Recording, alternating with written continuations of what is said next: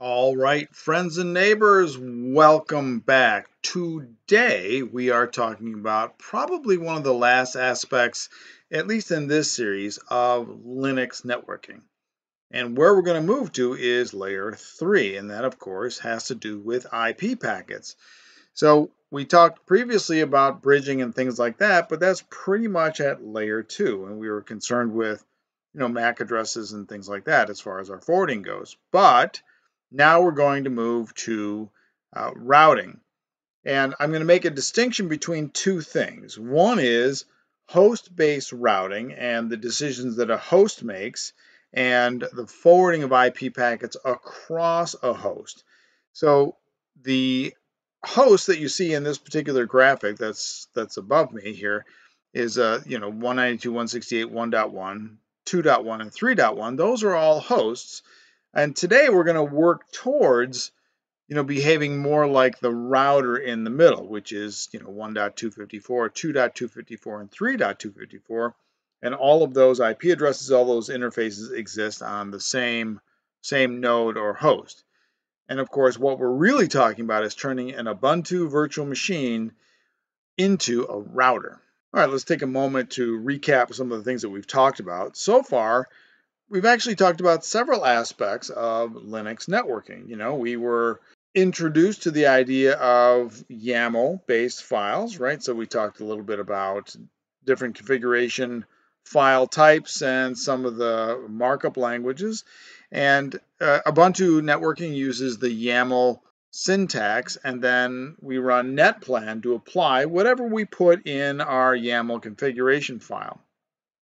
So initially, we start off with a straight up host config, right? There's not much to it. It's just telling the interface that you're going to get everything via DHCP.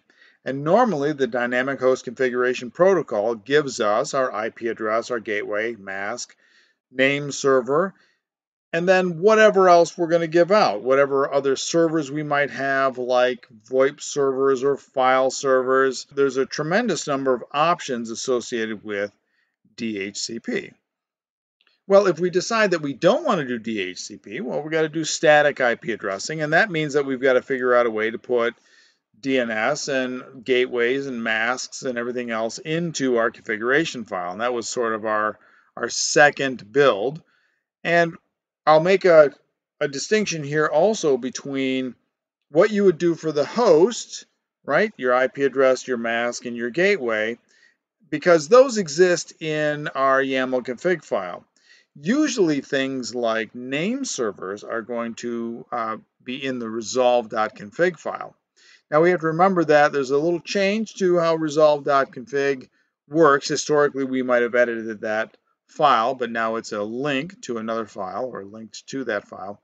And we might run something like systemd-resolve to actually manage that. So we'll just put that aside for right now. That's a part of the whole DNS discussion, but we just have to remember that if we're going to do manual configs in our hosts.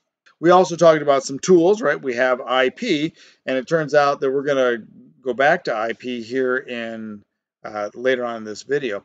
But then we've got lshow and then ethtool. These are some of the things that we can use along the way to see what's going on. But really our big one was IP. And in the last video, we did bridged interfaces and bridge grouped. And what we found out was that we could actually take two or more interfaces on a particular host and glue them together in a bridge group. And so they have the same layer 2 connectivity. They can occupy the same IP address space, not the same IP address, but the same IP address space. And we can just treat them as sort of a pass-through interface. Now, the thing that all of that stuff shares is that we're really talking about, ways to configure a host and the ways that a host might behave. It's not really getting to where we want to, which is turning into a network device. Now, we could take those bridged interfaces and turn a node into an actual switch or bridge on the network. We could absolutely do that. And maybe we will when we start to get to some bigger topologies. But we might actually use that more for like a development environment, load balancing, VM access to the network, things of that sort. Now, when we start to talk about routing, there's really several processes that we're worried about here. every single node on a network, if you have an IP address, you have a host routing table. And there are a collection of destinations that we need to have an entry for in order to get to them. So we want to be able to reach all the folks that are on and off my network. But there are also a whole collection of other destinations that don't have anything to do with whether or not it's on my network or not. So we have multicast addresses, we have broadcast addresses, and then we also have the whole other set of IPv6 destinations. And then, of course, what do we do about our default gateway? So you can actually manipulate your routing table quite a bit. Now, by default, if you just get an IP address via DHCP, a host automatically builds a routing table to get to most of these destinations. You don't actually have to touch. In fact, you might go your entire life without ever looking at a host routing table until you decide you want to work with networking. So that's the host-based routing table. The minute we say we're going to do router routing, well, we have to understand that routers have IP addresses just like hosts, but they also have router routing tables, which are a little bit different than host routing tables. We're concerned with getting to a collection of destination networks and picking the proper interface to do that.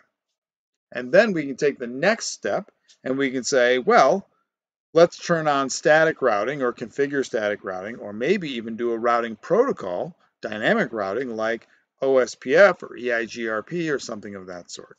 Now here is an example of a host routing table from a Windows node. Now you obtain this by running the route print command in a command window. And the top line here, the all zeros entry, that is our default gateway. And then we've got loopbacks and things like that. And then we've got the network upon which a node is residing. And then we've got multicast and broadcast. Now, even on this network here, there are actually 3 addresses that are associated with my network. My IP address, my network itself, and then the broadcast address on my network. Now, I don't want to turn this into a host routing video. We've got other videos for that. I'll link to those in the show notes, but there we have it. Now, that's an IPv4 routing table.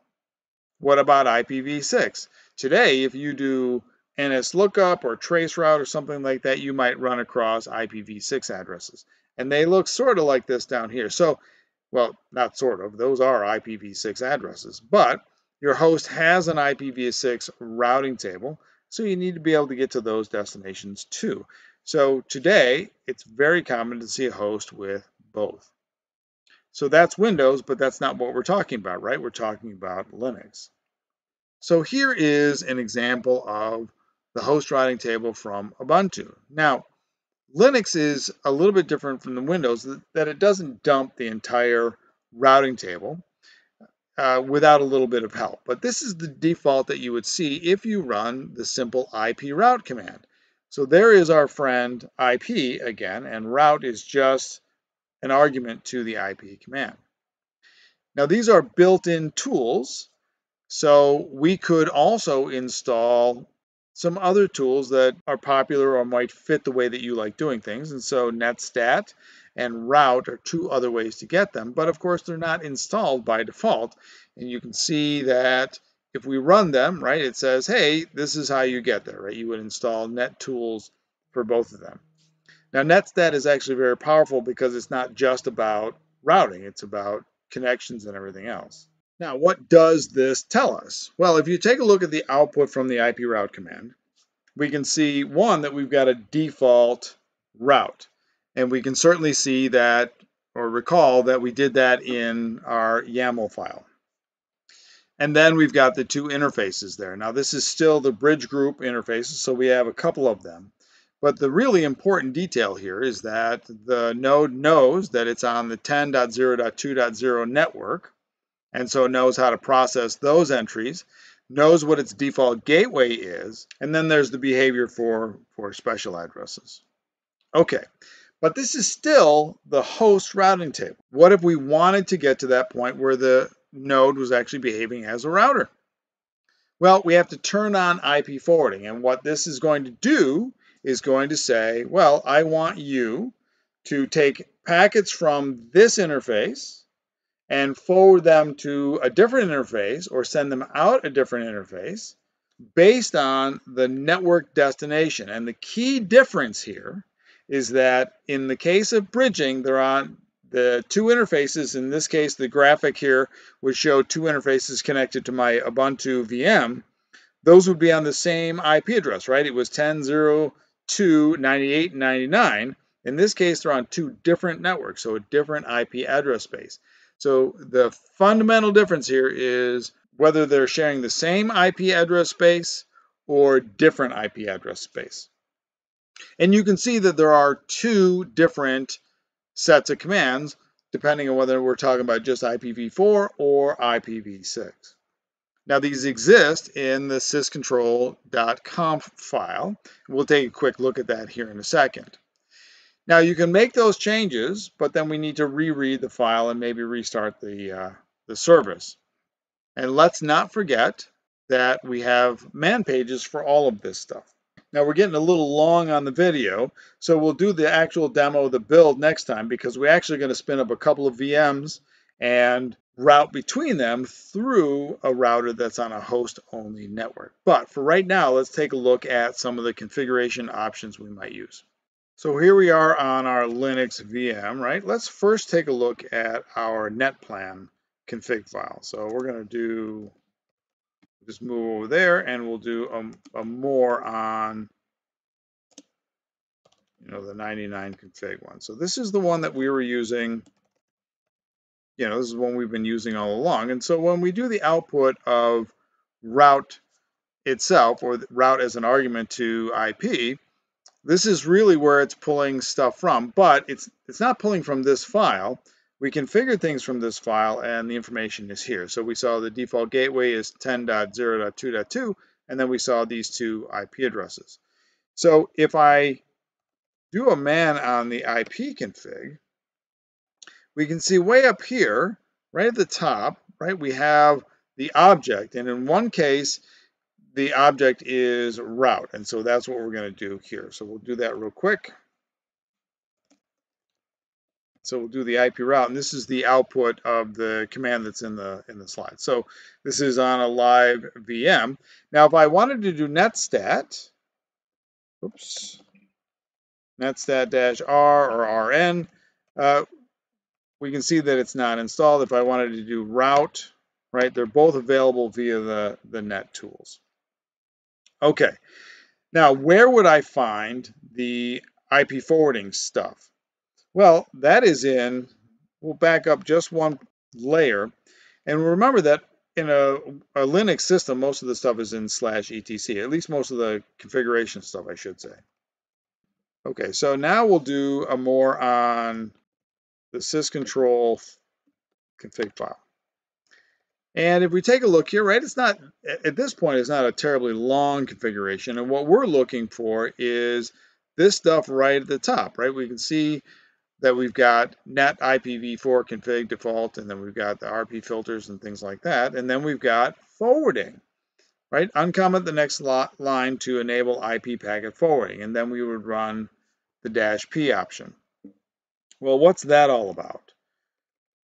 Well, again, if we take a look at the man pages for syscontrol, or syskettle, as I've heard some people say, we can see there's a -p down here, and then it's a file. And so what we do is we have syscontrol, and then -p says, well, what do you want to act on? So syscontrol is the thing that addresses the entire system, and when we use -p, it directs it to look at a particular file. So there we go. That's kind of what we're going to work with next time around as we do our demo. Well, there we go, folks. So this has been getting started and routing in Ubuntu Linux. And so routing is really all about figuring out your pathway. How are you going to get there? So we remember that all nodes have an IP address, and because they have an IP address, they automatically get a routing table. So the minute you give anything an IP address, even if you just say, well, I'm going to give a switch an IP address so that I can manage it, it's got to now figure out forwarding at layer 3. Not forwarding between interfaces, but it's got to understand its own network and how to get to destinations. That's sort of our starting point for routing.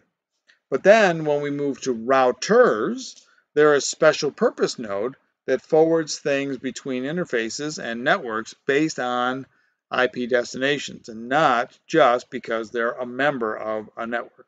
Well, thanks for watching. Thanks for listening. Like and subscribe if you're becoming layer 3 enabled. And as we move things from layer 2 to layer 3, may those packets always reach their destination.